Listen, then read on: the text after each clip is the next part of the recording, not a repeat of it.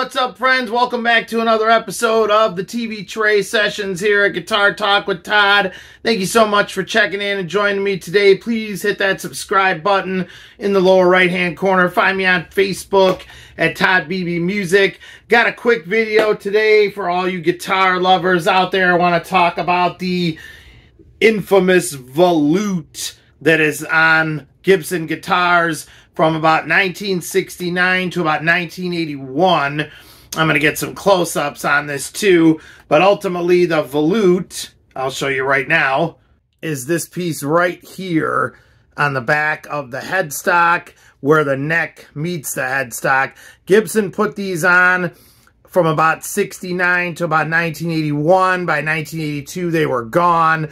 But the thought was that this is the most fragile place on a Gibson guitar because of the headstock angle, and that's usually the first thing that snaps off if your Gibson hits the floor and falls off a stand. So they started putting the volutes on here in about 1969. It's just an extra mass of wood. You can see right there. And that kind of was the thought, was that it was supposed to give more support. So if you did have this fall, that was going to help it from snapping off. By 1982, that was gone, and they had gone back to this style again. This is a 2003 model, and you can see it does not have it right here. So the players have debated for years whether that actually does do anything or not. Okay, so looking at these side by side, this is the 1978 Les Paul Custom Silverburst, and this is a 2003 Les Paul Custom Silverburst. This does not have the volute. This does. So you can see it's definitely thicker here behind the headstock, right where the neck meets it, and here it is not.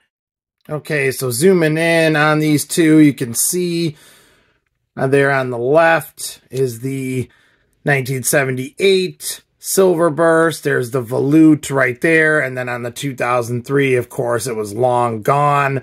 So again, supposed to provide stability to the guitar where the headstock breaks happen. Some people claim that was just a complete waste of time and it never did anything. I don't know. What do you guys think? Comment below.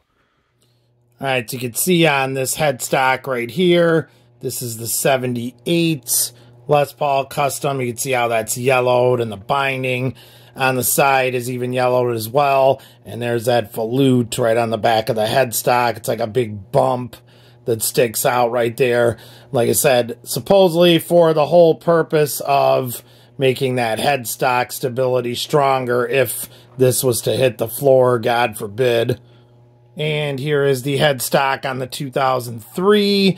Not yellowed at all, and of course no volute on the back of this one, and that's of course how these currently look and have looked on Gibson headstocks since about 1982 when they removed those.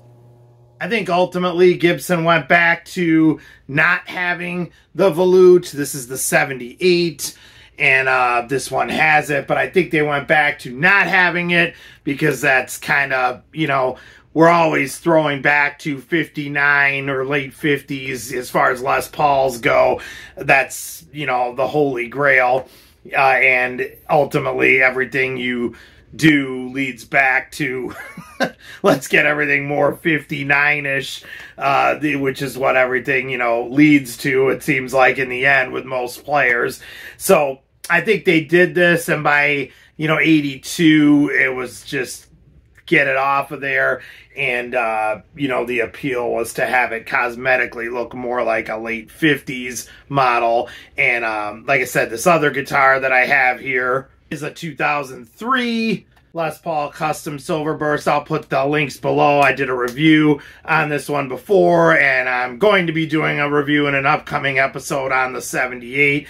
And this one ultimately does not have the volute, and I think this is, you know, definitely a throwback now more to 50s style Gibson, which is what we're currently having. This is being recorded in 2024. So from 82 on, I think we just kept this, and we've tried to get more and more back to the classic years. But just interesting, these two. Interesting looking at these two guitars side by side. You know, they're both Silverburst. This one is obviously aged a lot from 1978. It's almost got a goldish color to it. This one's 21 years old now. It's old enough to drink, but it's still got the vibrant shine to it, and pretty much looks like it did right out of the gate the day it was born. But 1978 Silverbursts had like an automotive paint on them, which is what this is. This does not have the exact same type of paint, even though it's the same type of finish. So that supposedly has a lot to do with it, but the binding and everything on this guitar is yellowed. We will be doing a review on this guitar in an upcoming episode. We already did review this one I'm holding here, and I'll put the link down below. But like I said, ultimately for today, we're talking about the volute on these guitars, and like I said, from 69 to 81, Gibson put those behind the headstock on their guitars to strengthen that up in case it took a fall, and by 82 they were gone. What do you guys think?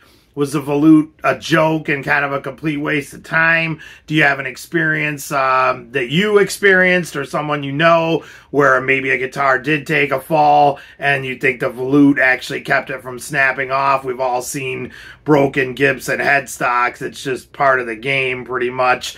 You know, if you're around Gibsons. But comment below if you had an experience with the volute. What do you think of it? And do you own a guitar that has one? Do you like them? Do you not like them? Do you think Gibson should put them back on, or should they have never have put them on to begin with? So let me know what you guys think. Comment below. Thank you so much for joining and checking in with me today. Please hit that subscribe button in the lower right-hand corner. Find me on Facebook at Todd Beebe Music. And we will see you all again. Stay safe and love your dogs. Take care.